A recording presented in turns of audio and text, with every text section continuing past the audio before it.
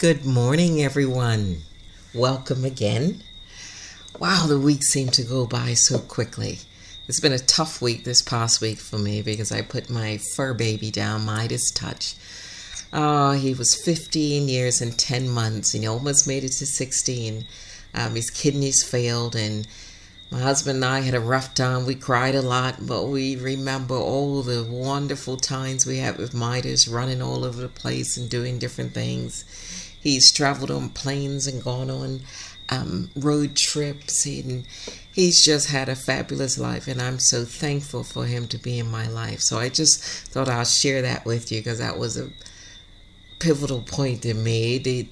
I still can't believe he's gone, but he was with me through so many wonderful periods in my life, getting married, buying a home, traveling all over the world even more. Oh, wow. And every time I came home, he was there with the waggy tail, ready to greet me and thankful that I was home again. So I am happy that he's running free and I know he's in good hands.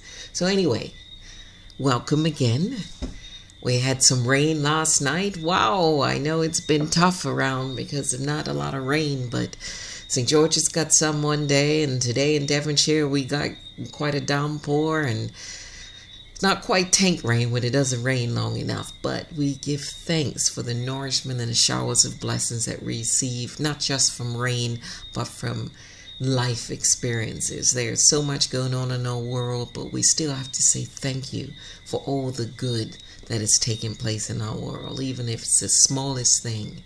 See it as wonderful. We've been talking about prosperity, so that's the thing about looking at things not from a lack perspective, but from a prosperous perspective. So, almost to the end of the 10 Commandment prosperity series. We're on the 9th commandment. Wow, these 9 weeks have gone quickly. And don't forget to, if you've missed any of them, they're on Facebook and YouTube, and take a listen and catch up and take what you need from it to open your mind to prosperity consciousness. And here's just more tools to get us in the place that we want to. And may all your dreams come true. And know that the revealing word says prosperity is the consciousness that divine mind is inexhaustible support and supply. God gives us everything we need all the time. There is no time that God doesn't give us what we need. We may think not sometimes when it doesn't look that good, but if we take a breath and breathe, we can look around and see and know the truth that we have been supported and we have what we need. It may not what we want, but it's what we need at that point in our lives. So bless you. As we go into our prayer today, I found this daily word from 1955 that spoke to me, and it talks about the presence and living in the presence. And that was something I had to do when dealing with my fur baby crossing to the Rainbow Bridge. So let's take a deep breath in and join with me in prayer.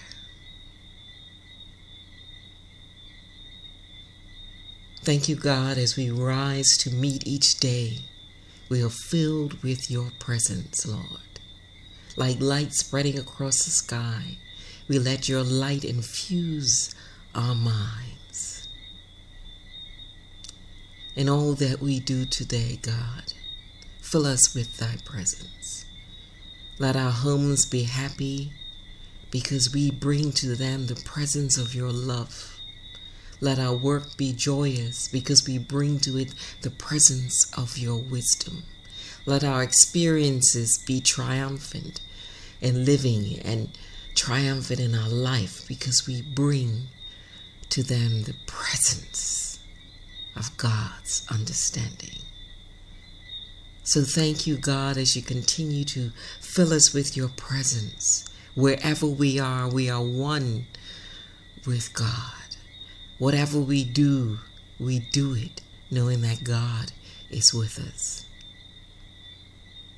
And we give thanks each day for all those blessings and the help and the love and the guidance that we receive as we turn to God first. As we open our eyes, we give thanks for a new day and a new beginning to remember the presence of God. So thank you, God, as you fill us with your presence and reveal to us each day all that is magnificent and wonderful in our lives and in our worlds. Let there be love and light and wisdom and guidance always. And let all that we desire is ours to receive, because all is possible with God. We are filled with the presence right here, right now, as we bless the doctors and nurses and family members, co-workers, and all people in need of prayer. We send healing blessings to you and joyful thoughts and positive thoughts to you to heal you through anything that you're going through. As we lift you up into the light of God, we give thanks for joined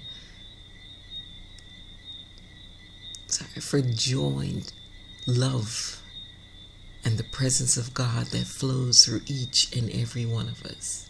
Bless those who continue to suffer from COVID and any other diseases that are out there and continue to ravage our world. Bless our world, God, and heal us from the constant violence that we hear of, and bring more love and joy and peace and harmony into our world through those peaceful thoughts, joyful thoughts, and loving thoughts. We say thank you. Amen. Amen.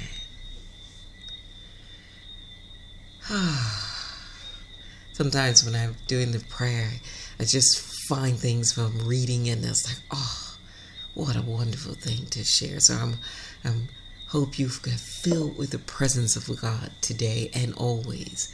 So today is daily word. It's entitled Holy. See, they always tie in. And we affirm today, I discover holiness everywhere and in everyone. Let's say that together. I discover holiness everywhere and in everyone. And he goes on to say, there are certain places I visit where the presence of God feels especially near, places that feel holy. These may include churches and other houses of worship, shrines, favorite places in nature, any destination where I become vividly aware of the divine presence is holy ground. I remember these words from the Prayer of Protection by Unity poet James Dillard Freeman. Wherever I am, God is. Say that with me. Wherever I am, God is. That the divine presence I know lives within me. It is the true essence of my life and of every life. Today, my understanding expands. I discover the divine presence all around me and find holiness everywhere. Every person is a holy being. Every place is holy ground. Amen. And the verse today is taken from Genesis 28, verse 16. Then Jacob woke from his sleep and he said, surely the Lord is in this place, and I did not know it. Surely the Lord is in this place. So the daily word tied into the prayer. And like I said, I read it with you every day. I wait to read it, and the divine always works and connects everything together. So before we go into the 9th commandment, I'm going to play a song called The Answer. It's a lovely song by Eddie Watkins.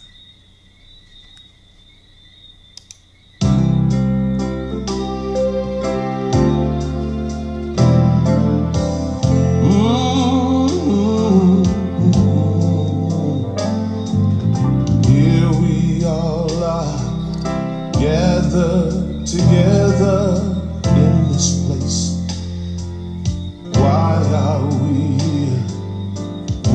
is our purpose?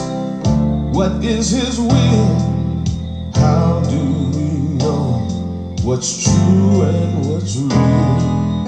We may not know where life's road will lead, but it doesn't matter as long as we believe that God is the answer.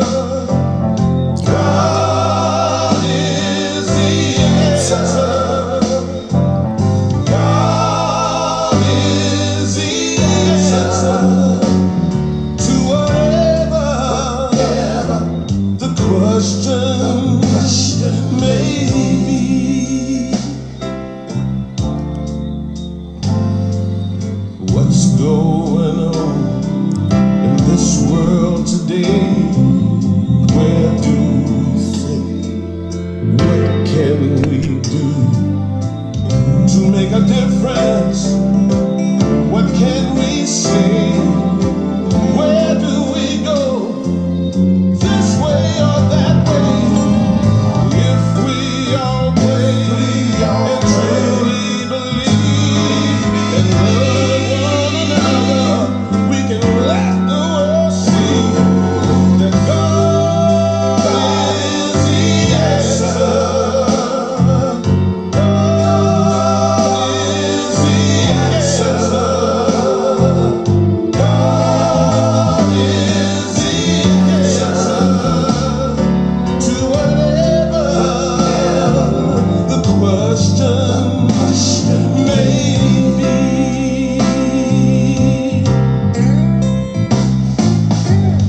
We may not know where life's road will lead, but it doesn't matter.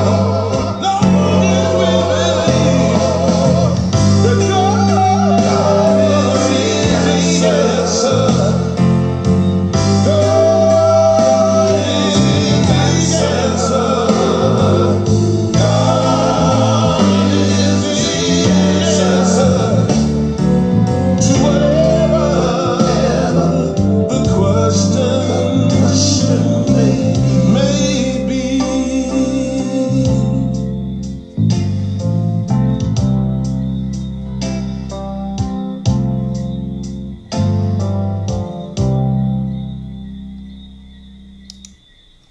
God is the answer. And you know, that ties in with the first commandment that we've been speaking of all this time. What is the first commandment? Put God first. And when we put God first, we know God is the answer. And He guides us in every step of the way. And that's what these commandments are about.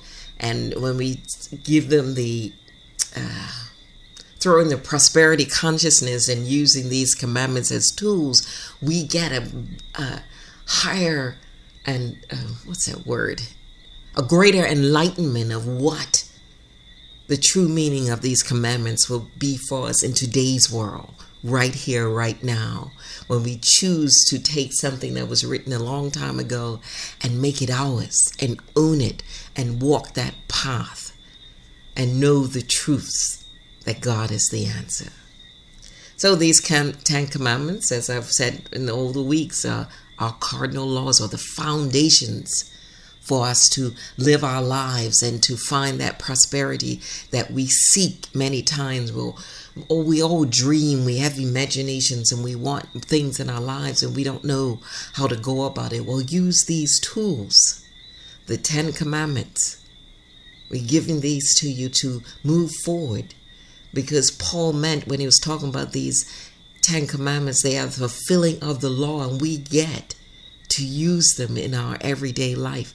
In 2022, after all of these things that have transpired in the last couple of years that have changed our world, we get more tools. They've always been there, and we reinvent them to work for us now.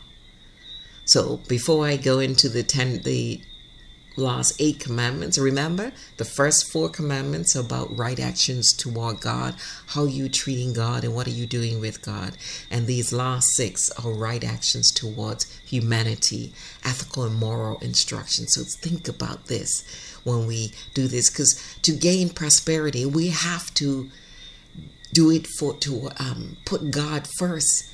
Go within to that presence, be guided, and then enrich ourselves and the world. And that's how we stay prosperous.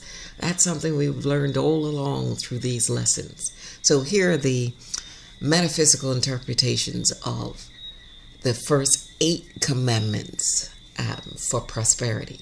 1, put God first. 2, you shall make no mental images of lack. 3, you shall not speak the word of lack or limitation. That's a really key one. 4, you shall let go and let God do it.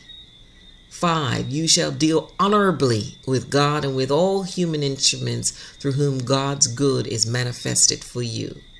6, you shall not take your wealth out of circulation. 7, you shall not abase your wealth to idle or evil uses. 8, you shall not seek something for nothing. Anybody remember all of those? Go back and listen to them and get, even if you just listen to the beginning and get the answer for it. And if it's something you need from it, take it from it, write it down, put it on your desk or on your refrigerator so you can remember to use it when you need to get through something and to what you desire. So the 9th commandment says from Exodus 20 verse 16, you shall not bear false witness against your neighbor. Remember, this is about out in the community. So metaphysically we say, and prosperous, thinking of it in a prosperous way, you shall not bear false witness against the source of your wealth. Against the source of your wealth. Bear false witness. What is this about? Anybody know what this is about? It's about truthfulness and your nature of truthfulness. Are you being honest about the source of your wealth? Are you bearing false witness against it? Oh, I'm poor. I don't have all these things. That's not talking the right thing. We've already talked about that already. Don't speak words of lack or limitation. And this further tells you don't bear false witness against that source of wealth. It's not enough. Well, I got $10. I really needed 20. No, you have enough right now. See it as prosperous and watch it expand. And if you don't believe that, think about the verse of Jesus having 5 fish and fed 5,000 people. We have that same consciousness to do all that God does and so much more. So take pride in never telling a deliberate lie. Never. Many of us think we're not lying. We find all ways to tell a story that's dishonest or is exaggerated or it has insinuation or gossip or all of those different ways, and we think, oh, we're not lying, we're not bearing false witness. We're talking about our neighbor badly who's sick, and they would just, being negative. And that's the same thing when you're doing it to other things and other people. You're doing it to your wealth consciousness. So all the ones, those commandments before you have been leading up to this, and this is just a stronger one to remind you of what are you thinking, what are you speaking, and what are you doing. It's about lying, straight up lying. It says that which is adverse to God's will, therefore the great lie. If it is adverse to God's good, it's a great lie. Jesus described the devil as the tempter, that which in consciousness tempts us to believe in false and asserted. That's what many of us are, tempted to believe false things about how prosperous we are. And then we assert it by speaking false things or bearing false witness. All that we call evil is a mute testimony to the devil in our consciousness. In following that tempter, we accept the evidence of our senses and fail to stand fast on the truth of God's presence We fail to stand fast on the truth of God's presence. That's what my prayer was about, the daily words about. Fill me with thy presence, God. So when we let that tempter come into our consciousness, we fail to stand fast in that truth and knowing about their presence. Therefore, we are disobeying that 9th commandment. Jesus instructed us not to resist evil, but to overcome it with good.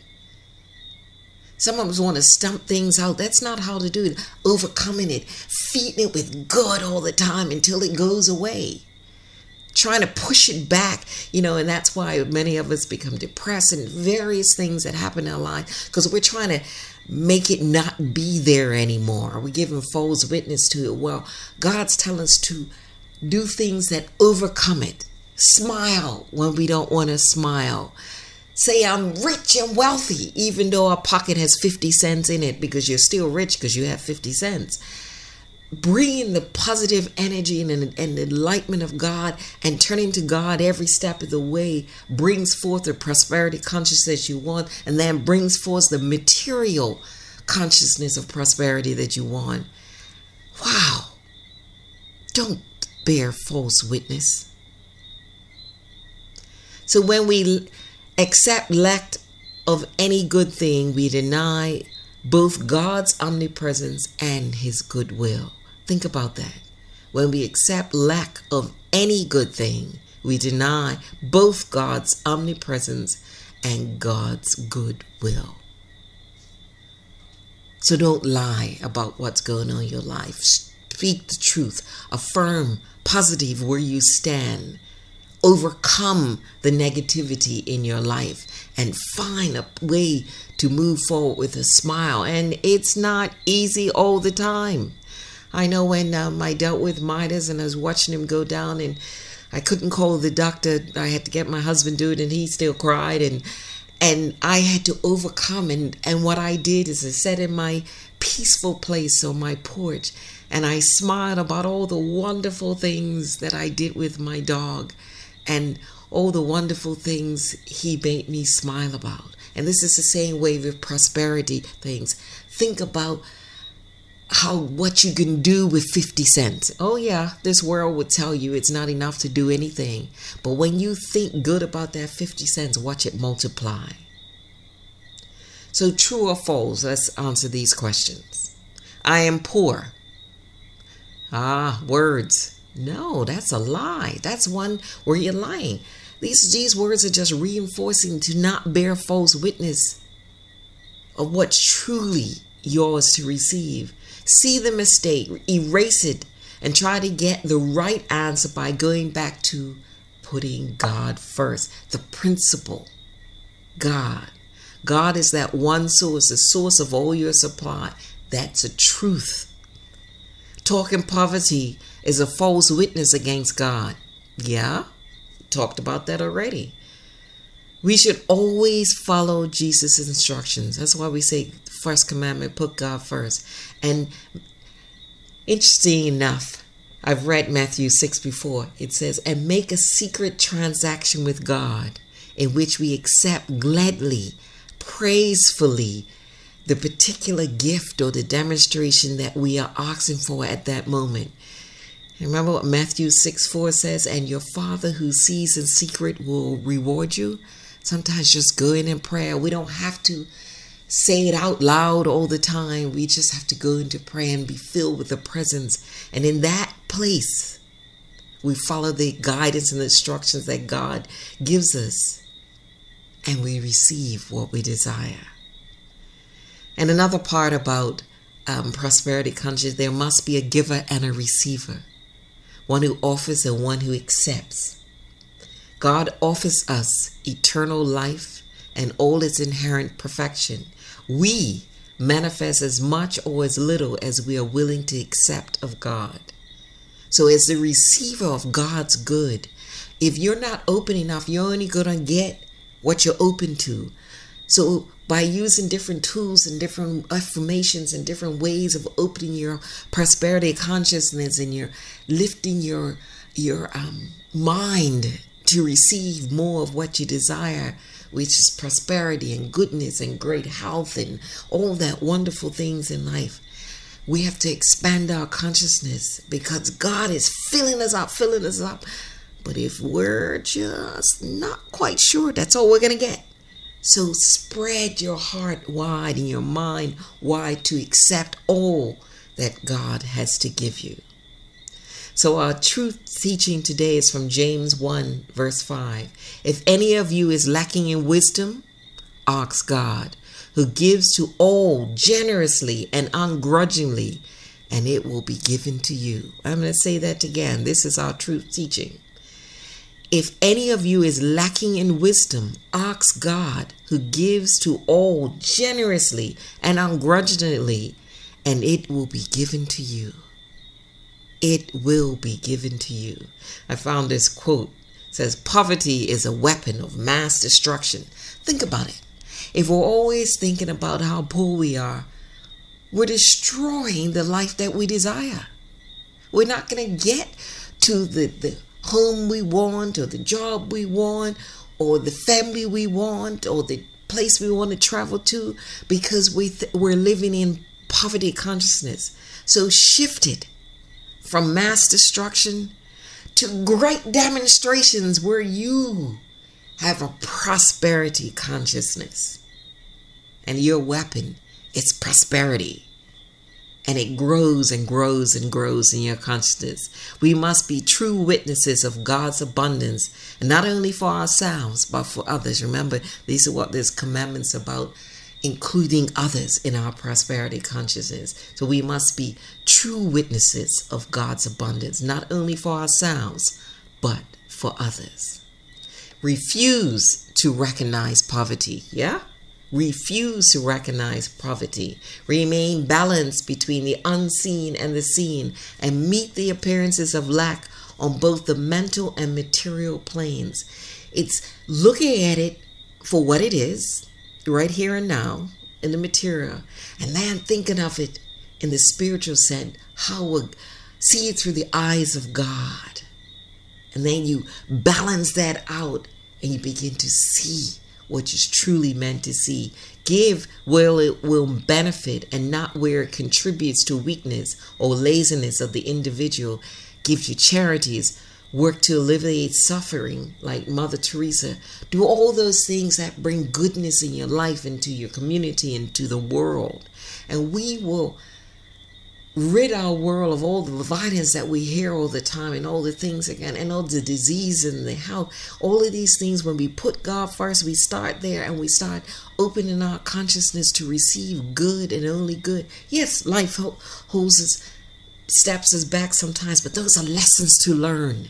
And if we look at them as lessons, like, oh no, look at it and think, oh, what am I supposed to learn of this? And step forward and keep doing it, and widen that consciousness to receive all the blessings you are to receive. So here's a few questions for you. How do you establish prosperity with the ninth commandment? Remember, the ninth commandment says, you shall not bear false witness against the source of your wealth.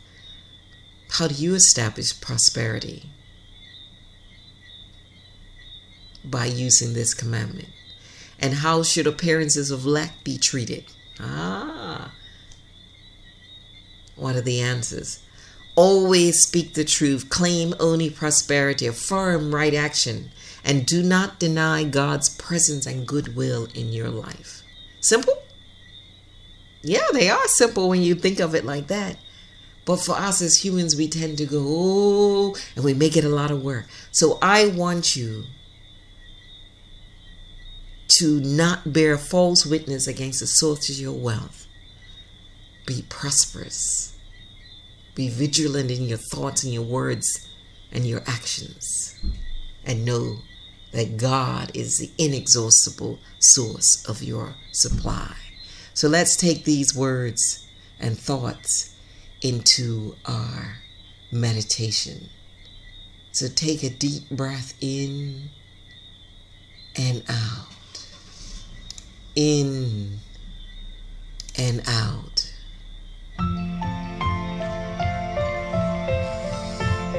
Breathe.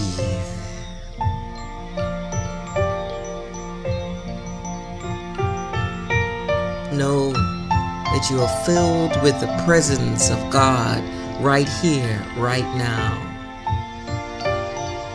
The truth shall set you free.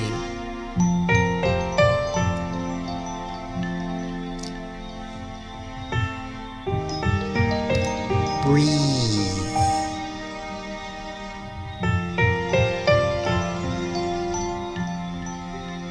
Know that which is true in spirit is true in God. To know the truth is to affirm the truth.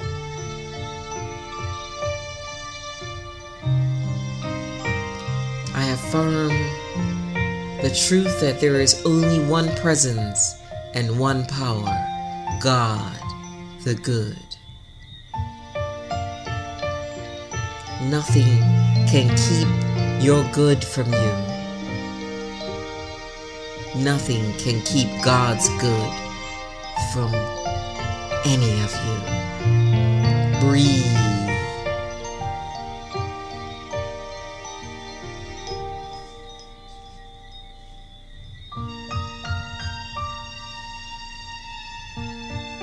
Listen to the truth of your being. You are prosperous always.